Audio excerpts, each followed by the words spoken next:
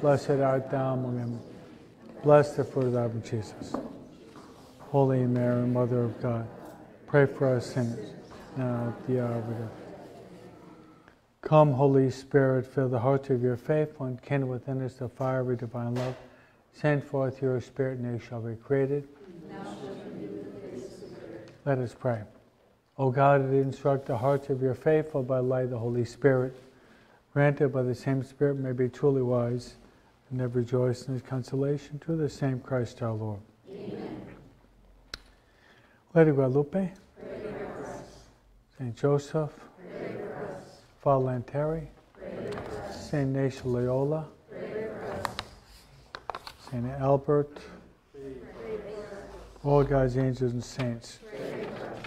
The Lord be with you. And with your spirit. Reading from the Holy Gospel according to Matthew. Glory to you, Lord.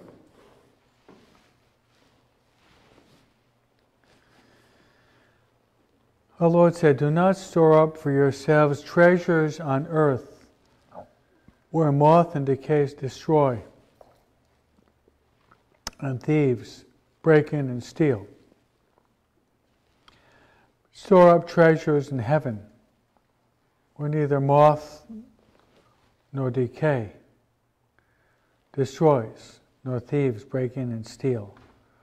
For where your treasure is, there is also your heart. The lamp of the body is the eye. Your eye is sound, your whole body will be filled with light."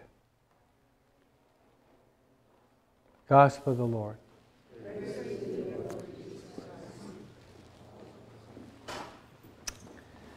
Eric is passing out the sheets. I'd like to make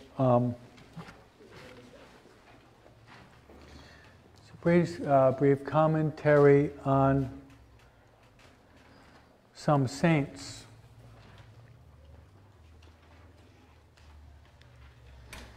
The saint that we celebrate today, his name is Saint Albert the Great. I think it's interesting to see how God allows saints to sometimes be present in clusters or groups. In that time, you've got about 10 great saints living at the same time. I wonder if you know them. I'll go through the list. That time you got about a big number of saints living at the same time. This is around the year 1200. You have Saint Dominic of Guzman. And Saint Dominic founded the order of preachers, we call them the Dominicans.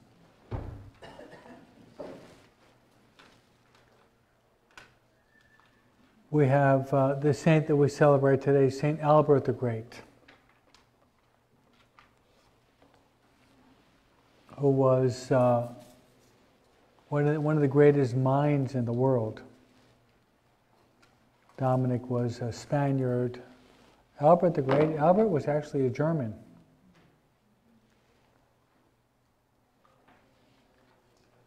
At the same time, you have the student of Albert the Great. His name is Thomas Aquinas. You've heard of him, right? Yes. So he's a student of Albert the Great, one forming another to become a saint. Then you've got the patron of lawyers, canon lawyers. He's going to live to be a centenarian. He's going to live to be more than 100 years old. He would be? Who's a patron of lawyers, Elvira? San Raimondo Peñaforte, St. Raymond, okay? Got a church not too far away. Huh?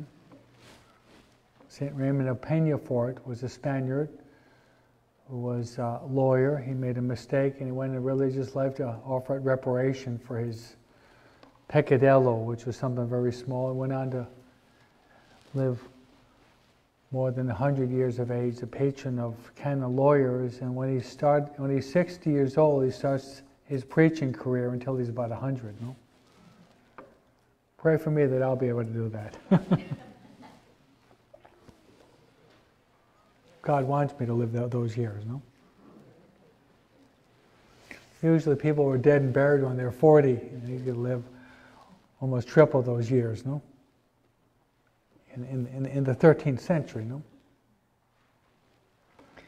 What do all of those have in common? They're Dominicans.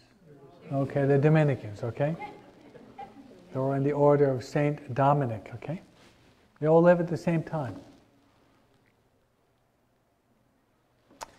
Then we have, at the same time, we have Saint Francis. Did you know that? No, Padre. Saint Francis is living at the same time as Saint Dominic. And Saint Francis is going to have a companion from Assisi, and her name is Saint Clare, right? And from Saint Francis is going to surface one of the greatest preachers in the Catholic Church. He's going to die in his mid-30s. He's known as the Hammer of the Heretics. His name is Saint Anthony of Padua. Do you know that? No, Padre. And who is the saint that's going to take over the place of Saint Francis when he dies? Erica? Está fingiendo ignorancia, no? Okay, it's Saint Bonaventure. Okay? He's living at the same time. And when he's born, according to tradition, Francis was there, and it looked like he was going to have a lot of problems in birth.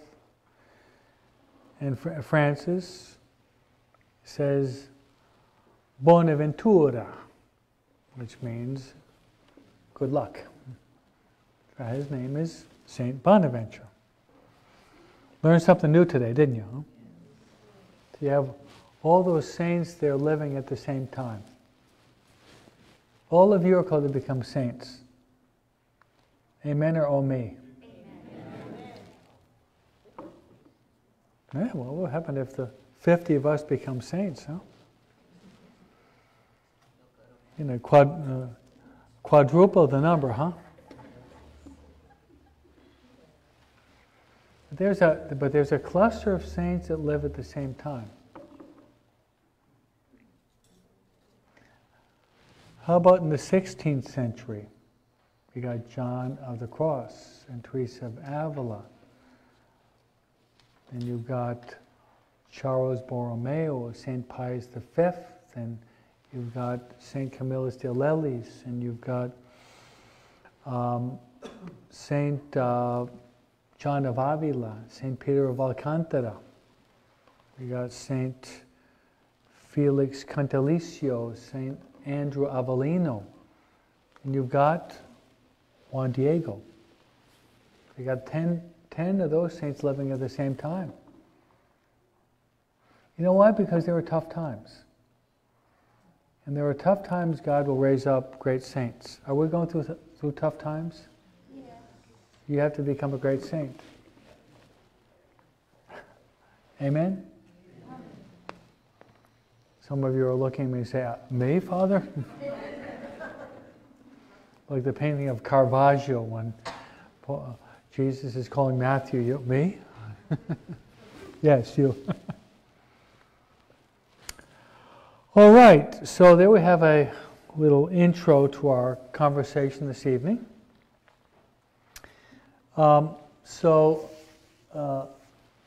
Mary's internet broke down, so she's able to make some copies from the computer. We only have one number left on the other sheets, so we'll finish that and move into others. We're on number 176, right? Si, Padre. 176. That follows 175 if you're following me. Okay?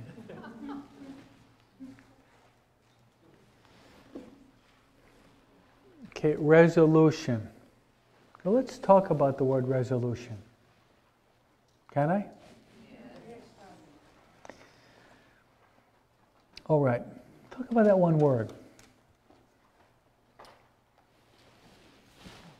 According to Francis de Sales, at your end of your holy hour, it's a good idea to make a concrete resolution. I like that. Have you ever done that? I have. Not always, but maybe I'll go back to that. No? You make your holy hour, the Holy Spirit inspires you to carry the resolution. Do it. Right, Dana? Good idea? You're talking to the Lord for an hour. He's going to give you some light to maybe carry out some good inspiration. Do it then. Okay, when you go to confession, is it a good idea to have a good resolution? Hello? Yes. Yeah, maybe to avoid a near occasion of sin. That should be part of your resolution. Have you ever gone on retreat, or will you be going on retreat? Hello? Okay, well you've made the 8-day retreat with me, many of you more than once, right? When you're finishing a retreat, you should make a resolution. You should hammer out for yourself a plan of life. Is there any priest you know that wrote a book on plan of life? Yes. Who's that? You're just using my book for a doorstop? Come on. That's an insult. You just put your mug of coffee on top of my book. There you go, okay? So what is my book? Is designed to make resolutions, right? So the word resolution, you thought I was just going to skip over that word, didn't you? Well, I didn't. Make good resolutions and carry them out. We have a New York expression. The highway to hell is paved by many good resolutions that you don't carry out. So you got the resolutions. Try to carry them out. It's just pie in the sky idealism, but try to carry them out. And beg for the grace. Amen? Beg for the grace. Okay, resolution. Next, faithfulness to inner inspirations. Are you reading? Faithfulness to inner inspirations. I'm going to give you right now a list of inner inspirations that a highly refined spiritual group like yourselves might receive. How about that for a compliment, huh? Thank you, Father. You're listening? Yes. One inspiration might be, okay, lengthen your holy hour a little bit. Yeah. Right, Medina? Yeah. Instead of an hour, 65 minutes. And if you have the thought, to turn your hour into 55 minutes, that comes from the devil. Yeah, shorten it, no. A little bit longer. You're getting a rubber band. Elastic, huh?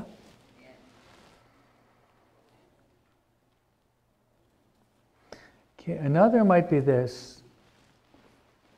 Practice some type of penance. It can be a million things. Self-denial, mortification. Really following the Lord, the Holy Spirit moves us to deny ourselves, okay?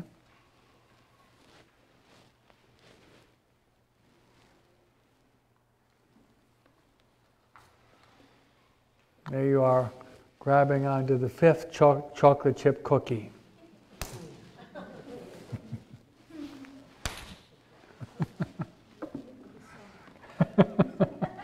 Did it happen today? Okay, well, I'm talking to you.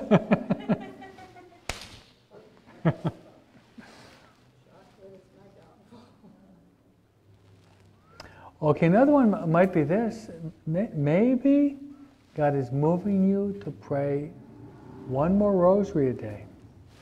You're praying one, you might be motivated to pray two. Eric and Mary, and is Lupe Galvan here? When we went to Yorba Linda, what did we do when we were driving there? Lupe? What did we do? Prayed one rosary? 3 or 4. How many, Mary? 4, 3 or 4. We prayed 3 or 4 rosaries. So, yeah, good. As soon as we got in the car, usually Eric was driving, no? Have to admit, sometimes I would doze off a little bit, right? A little bit. Not that much. I didn't snore though, did I? No. Because Eric drives so well. It's such a peaceful drive, you know. You know the story of the, you ever hear the story of the, there's this priest that goes to heaven, and St. Peter says, okay, you've got that little place there.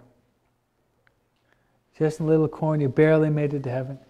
And then the priest is complaining because he looked up, and way up there was a New York taxi cab driver, the checker cab. You ever been in New York, the checker, no? And the priest is saying, Peter, that's wrong.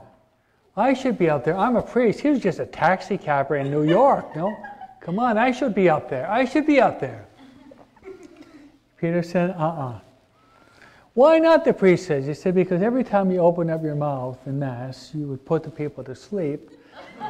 But every time anyone got into the cab with that cab driver in New York, he'd pull out his rosary.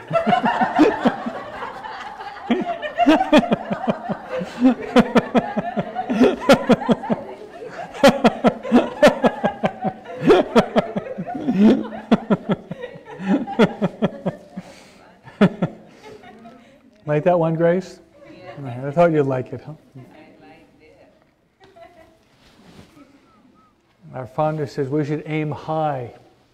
He says he was happy to have a little cottage or casita, and a little house in heaven. Will probably have a palace in hell. So we should aim high, right? Aim high.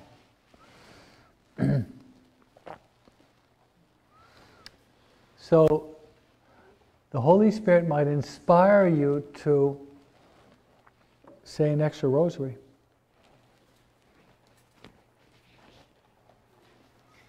Might inspire you also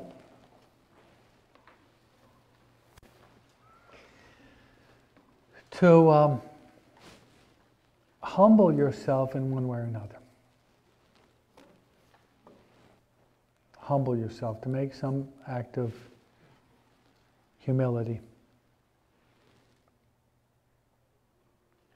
That can be thousands of things. We grow in humility by practicing accepting humiliations. Right, Jaime?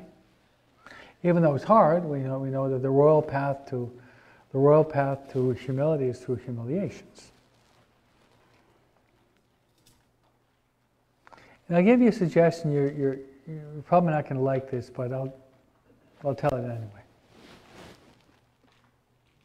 Do you like it when people correct you? You love that, don't you? No? When someone corrects you, smile at the person and say, "Thank you."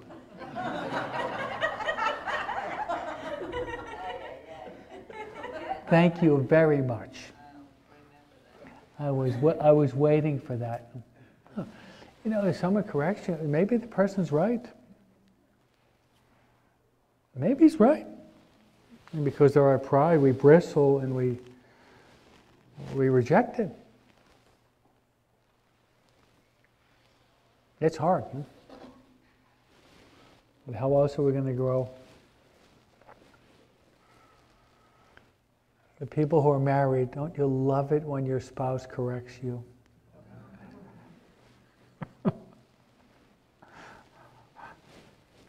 Andrew?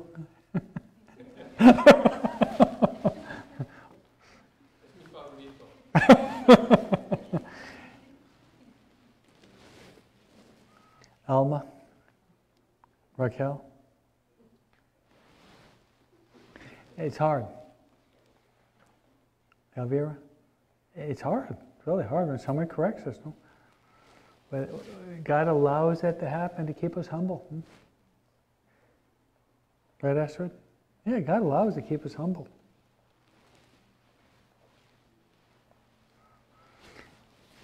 Some of you are smiling. You're saying, I have no problem. I have no problem whatsoever to have my spouse correct me because I don't have a spouse, okay?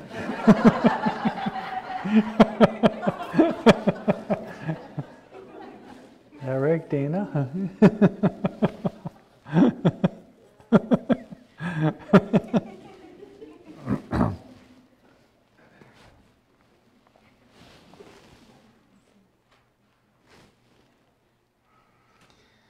So be faithful to inspiration. There can be a million different inspirations, but we want to be open to them. Often it's going against the grain, doing what we don't really want to do. Going against the grain. One more. When someone cuts you off in traffic, you ever happen? Yes. May God bless you. Have you ever done that? May God bless you. The way you're going, you're going so fast. I hope you'll speed on the highway to heaven.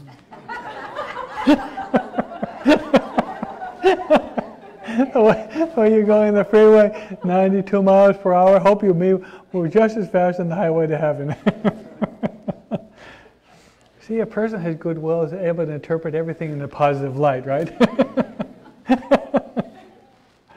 Just canonized him, Father.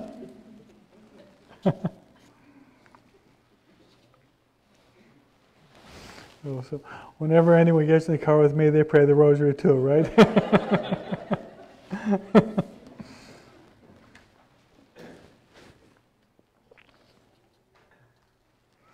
Ever since Lupe started to drive with me in my missions, she got more gray hair, right, Lupe? She's actually turning white, huh?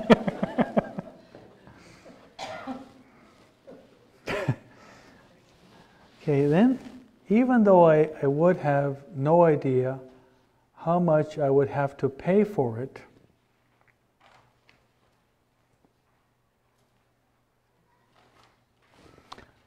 I must do nothing on my own without first consulting the confessor. Saying right there is, it's good to follow inspirations, but when you're doing you're carrying out your work under obedience, it has more merit, more value.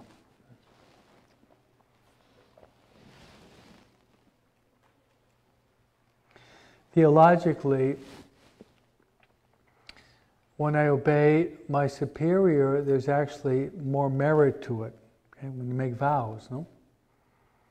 So you obey God through your provincial, your rector major, your superior. There's actually more merit for those who profess vows. No? And I think it's easier to know the will of God as a religious than as a layperson. I really do. And lay people, it's not always clear what is, right, Dana? Not always clear. But our will is manifested through our constitutions, our rules, our superior, our plan of life, no? For example, this week, Father Larry gave me the 6 o'clock Mass in the morning. I was grunting a little bit inside. You're not a morning person. No, it's not. It's not that. Just that that's usually when I'm doing my holy hour. No. But I was able to do it. I was able to get maybe 56 minutes in afterward. It was almost an hour. If I can count my Thanksgiving after Mass, it was an hour then. Okay. But it's beautiful if you know what God's will is and you carry it out. There's a lot of peace, right? A lot of peace, but if you don't know, is this God's will or not, you're always living in turmoil. No? You're living in turmoil. Okay, so that's number 176. I think 177 follows if my mathematics is not faulty, right? So you have 177? Yes.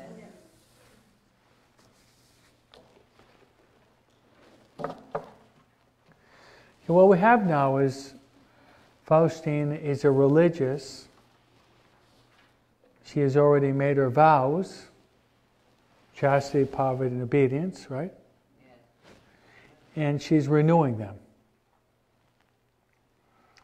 In many congregations, you make your vows, you renew them 1 year, 2 years, and 3 years, and then you make what are called perpetual vows. Okay? Perpetual vows means that you belong to that community for the rest of your life. So that's, sometimes it might be a 4th year, but usually it's about 3 years. Make the vows. So if, say for example, a girl goes into the Carmelites where your sister is, she made vows for 1 year, she still can leave. Okay? And it's not a sin. Those years are sometimes years of probation to see whether or not, but after they've arrived at the perpetual vows, you're part of that family until the end of your life. Renewal of vows. So that's where we're heading in this number. Renewal of vows.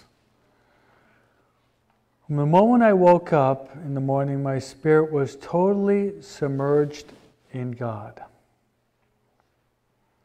In that ocean of love.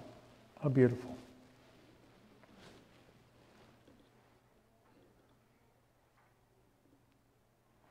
So when you're doing your holy hour, you really experience as if you're just submerged in the love of God totally? Not really, no. We haven't arrived at that yet, have we? Maybe one day. Maybe one day we'll arrive at that. You're praying, and you're just keenly aware of how much God loves you. And you're just allowing the Holy Spirit to just embrace you with His love. And you're basking in that. I pray that you experience that once. Amen? Submerged in God. And it's an ocean of love. I like that image. An ocean, that's a lot, isn't it? I felt that I had been completely immersed in Him. During Holy Mass, my love for Him reached a peak of intensity.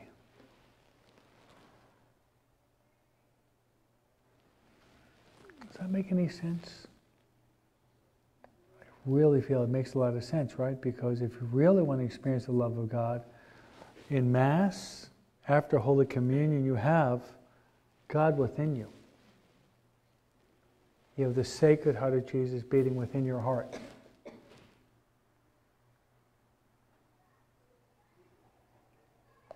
that reason, those minutes after Holy Communion are the most important minutes of your day. Allow God to love you, you love Him back.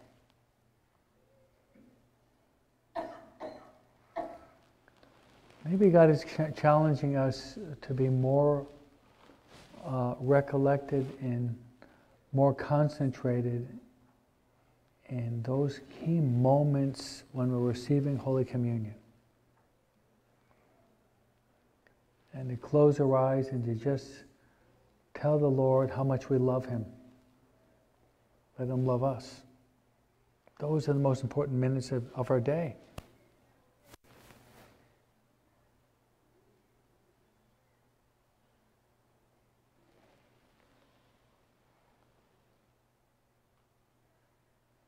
After the renewal of vows, and it's interesting, the renewal of vows is in the context of the Mass. I see a real logic in that, because to live out the vows, we have to have God's grace. How is God's grace communicated to us? Especially through the sacraments. And the greatest of all sacraments is the Eucharist.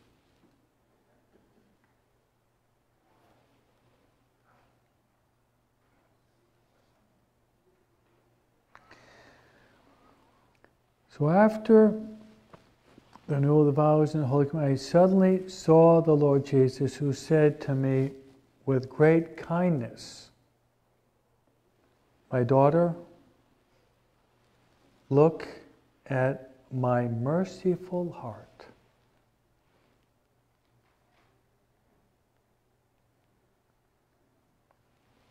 Do all of you have in your home, you have the Divine Mercy image? Yes. Do all of you have the Sacred Heart? Yes. What's the difference between the Sacred Heart and Divine Mercy with respect to the heart? There's a difference, isn't there?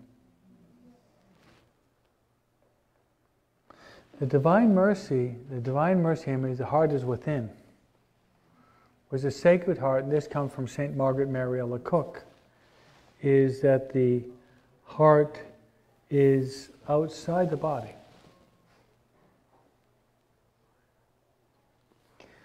When I make my monthly day of retreat, try to make my monthly day the first Monday of the month, try to get my 4 meditations in. In my room, I have two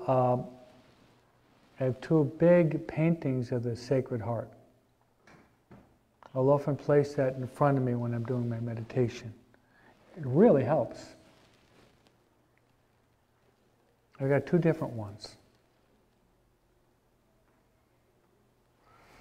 How can it not help you? You have got the image of the Sacred Heart. You see the Sacred Heart. It's big. It's surrounded by light. On the cross, you might see one where there's a cross over it. Surrounding the Sacred Heart of Jesus, sometimes you'll actually see thorns, and you'll see drops of blood. And you'll see the Sacred Heart that has a wound. How could you look at that and nothing happen? So right now I'm going to teach you another way that can enrich your prayer life. Contemplating beautiful Catholic art.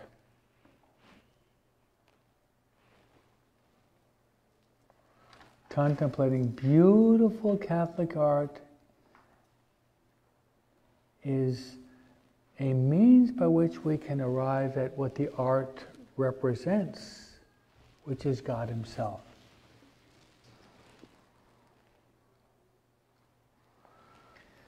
As spiritual director and confessor, people will, we've got some directors here. Did anyone ever bring this up in direction? Mary, Eric, or Dina, I get distracted? Not yet? I think that that's probably one of the most common things that comes up. See, all of them? Yeah, I would almost be surprised that after 2 meetings, someone didn't say, I get distracted. No?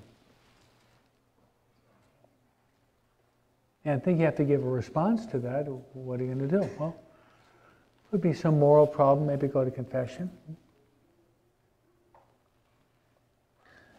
Maybe you're distracted because you're tired, get to bed on time. Right? Could be the devil that's trying to pull you off course. He's present there too. But I often suggest if someone is distracted, even during the rosary, make sure, if you're praying in your home, have a big graphic image of Mary or the Sacred Heart. You think Ignatius would suggest that? Power of the image, right?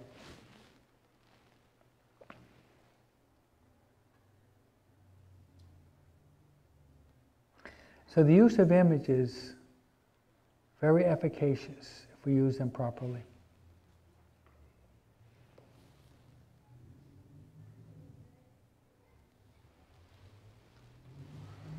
Images. Even at work, at your workplace, having an image of Jesus or Mary can help you think about God during your work. Right?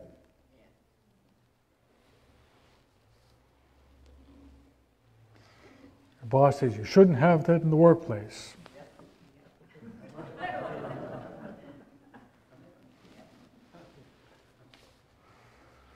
If you work in St. Peter Chanel, no problem whatsoever.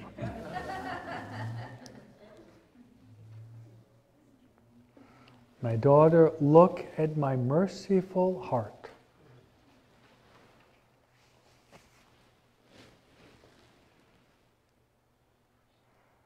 Here's a challenging question. Are you listening? Yes. The people that surround you, could they say that you have a merciful heart?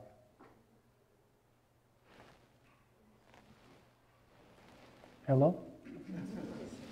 Good question, huh? I think I'm reading your mind. A veces. Maybe sometimes, huh? Well, if we're followers of Christ, shouldn't we try to imitate Christ and be merciful?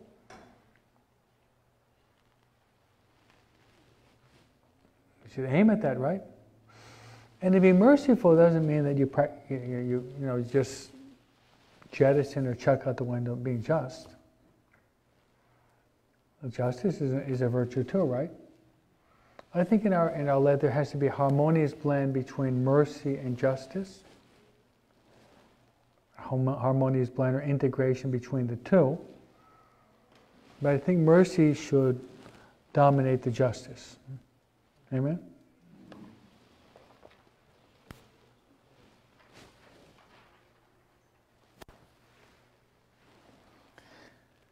As I fix my gaze on the most sacred heart,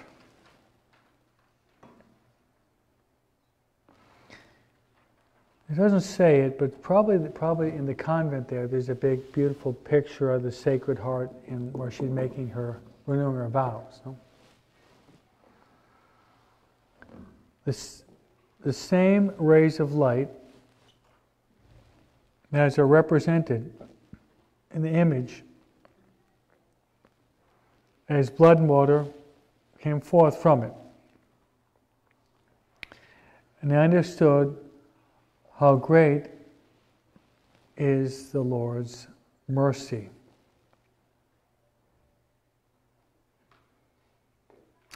So you have the blood and water coming forth from the divine image, right? But if you look closely at most of the image of the Sacred Heart, going back to St. Margaret Mary Alacoque, you're going to see drops of blood, drops of water too. And they're symbolic of baptism, confession, and the Eucharist, those three sacraments. Baptism, confession, and the Holy Eucharist.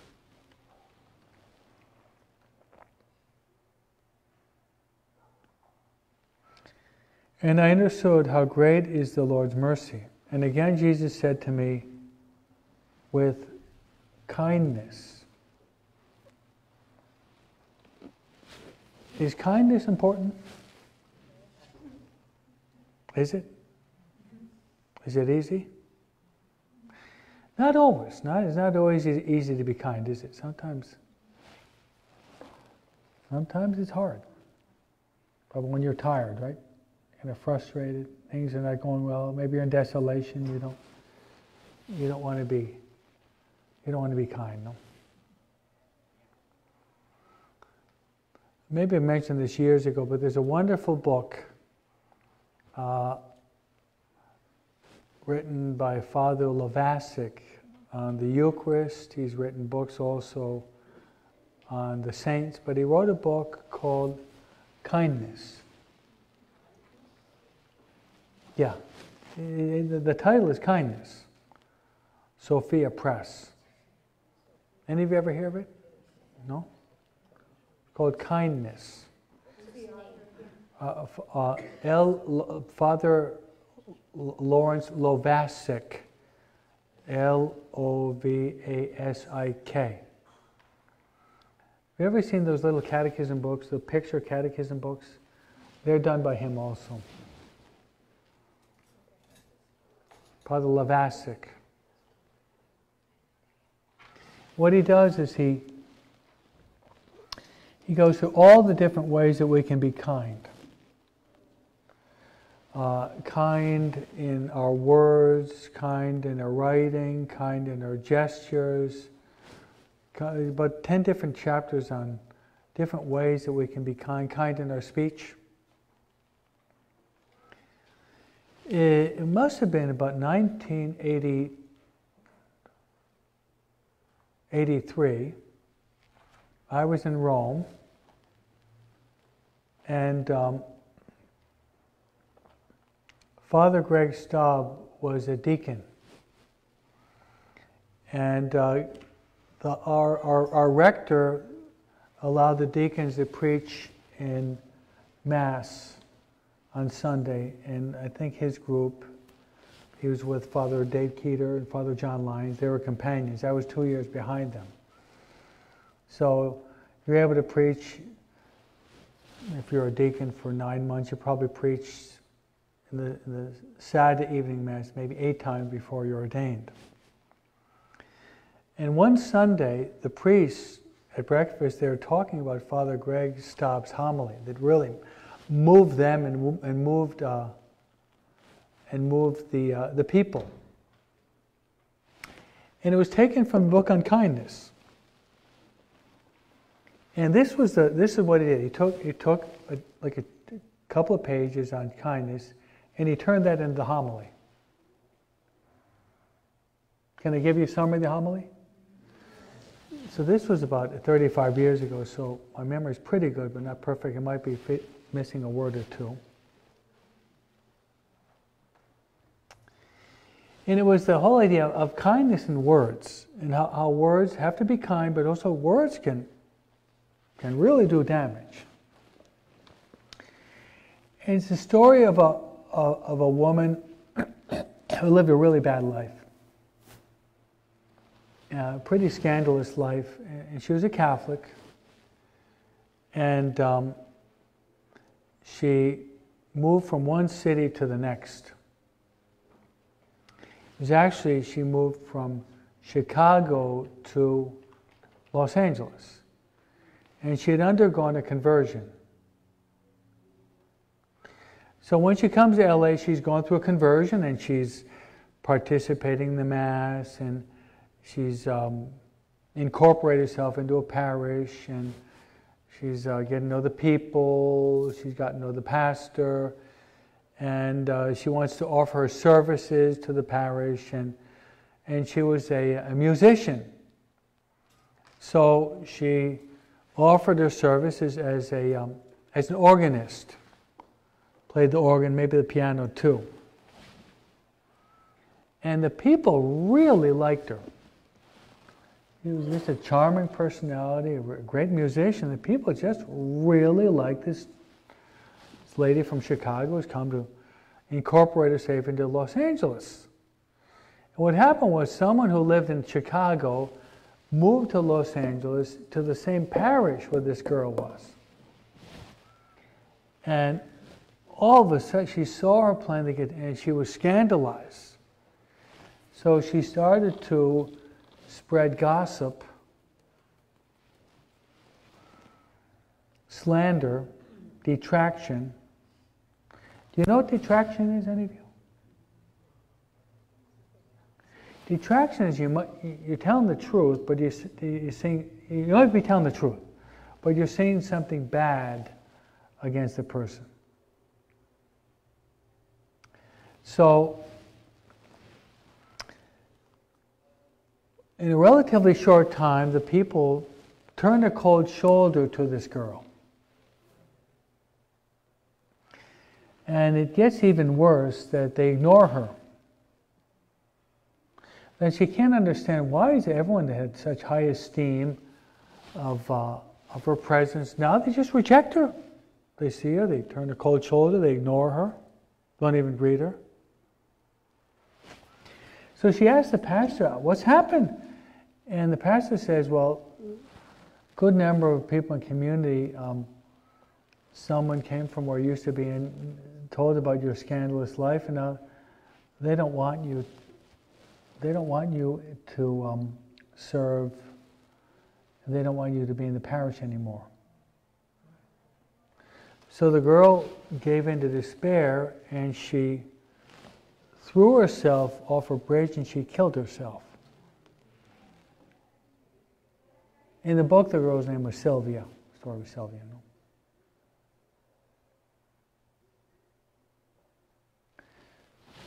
So she was killed by the tongue of this woman.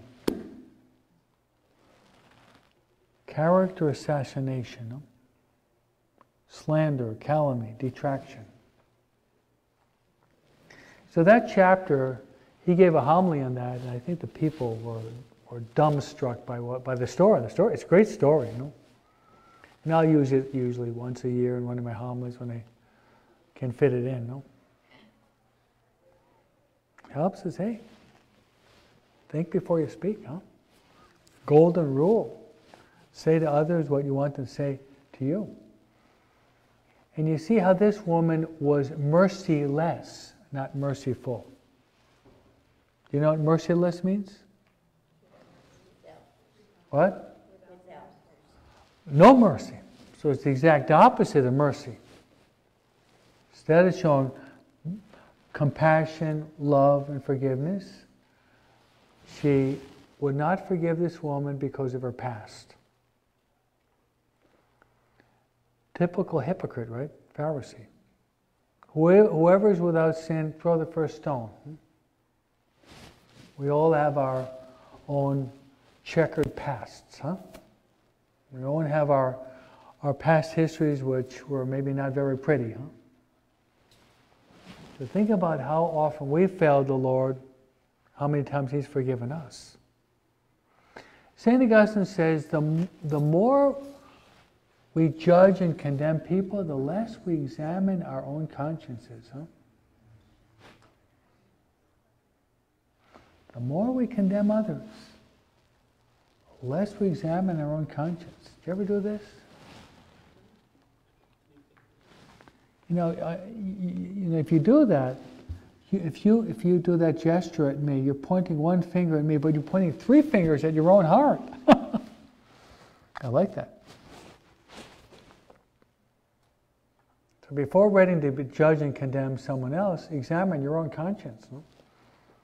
Maybe there's something in your life we've got to change. So we have to work on kindness, not being merciless, but abundant in mercy. Amen?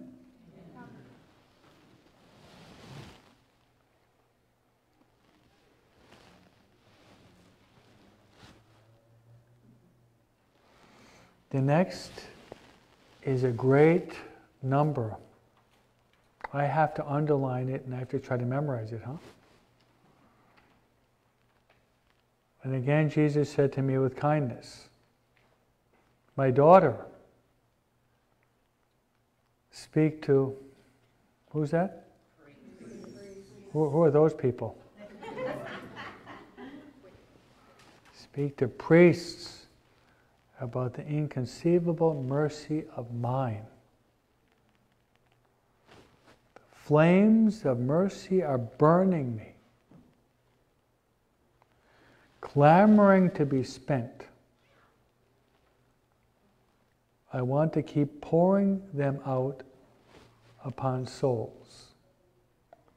Souls just don't want to believe in my goodness. There's a lot there, huh? I think all of you have to pray for priests. Have you ever done that? Yes. Pray for priests.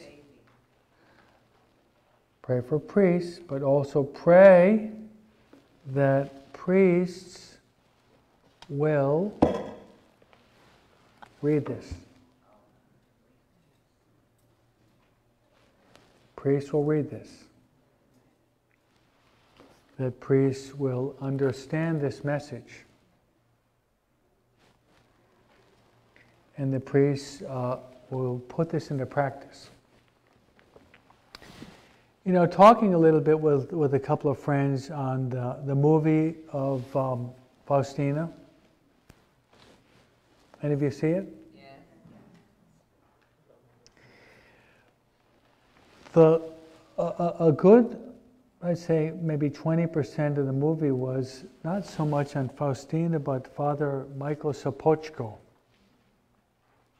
Right? And what impressed me most about him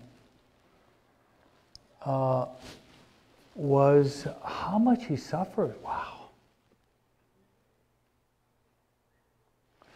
How much he suffered.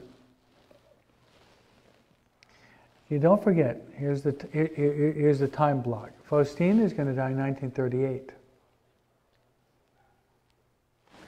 Father Michael Sopoćko is going to die in 1975. How's your math? Almost 40 years later, 30, 37, 38 years later, he's going to be living another life almost. And his whole mission, he feels his mission is to implement, to put into life, into practice, what Faustina received from Christ. So he died in 1975. And it seems to be that at the end of his life, he seemed almost as if his work was a dismal failure. He's 75. Don't forget, John Paul II is not going to become not going to become Pope until 1978, right? So John Paul, he's still Bishop of Krakow. But his name is Blessed Michael Sopoćko. What does that teach us? Is that we're not always going to see the results of our good actions. We like to, right? Hello? We like to see results of our good actions. But it doesn't always happen that way. It doesn't always happen that way.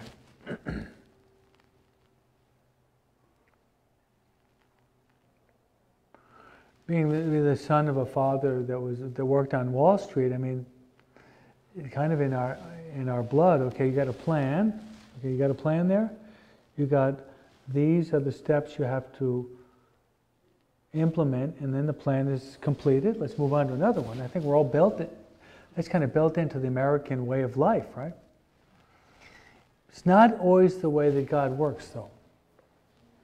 Sometimes God works by the way of the cross, where what might appear to be an apparent failure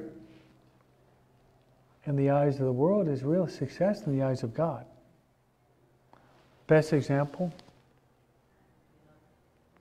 the cross. That seemed to be a dismal failure. But Jesus saved the world through the cross. Now I'll give you a verse that will encourage us. St. Paul's letter to the Corinthians. He says, I planted,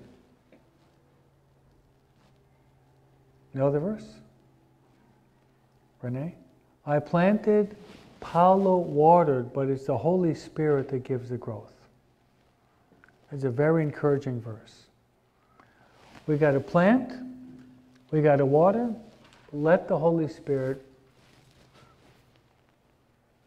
bring forth the growth.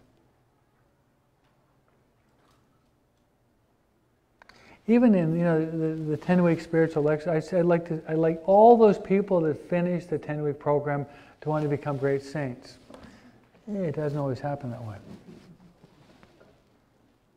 I'd like it to be that way, but it's not always that way. We have to plant, we have to water, we have to pray, practice sacrifice, offer prayers and intentions, and let the Holy Spirit do His work. When all is said and done, He's the sanctifier, right? Sanctify me. He's the one that makes us holy.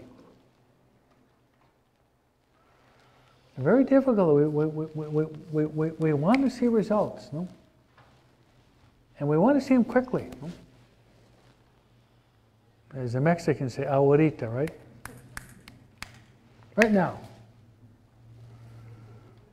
Ahorita. Isn't it interesting that Jesus spent 30 years in His private life, right? 3 years in His public life and 3 hours on the cross saving us. Interesting, no? 33 and 3.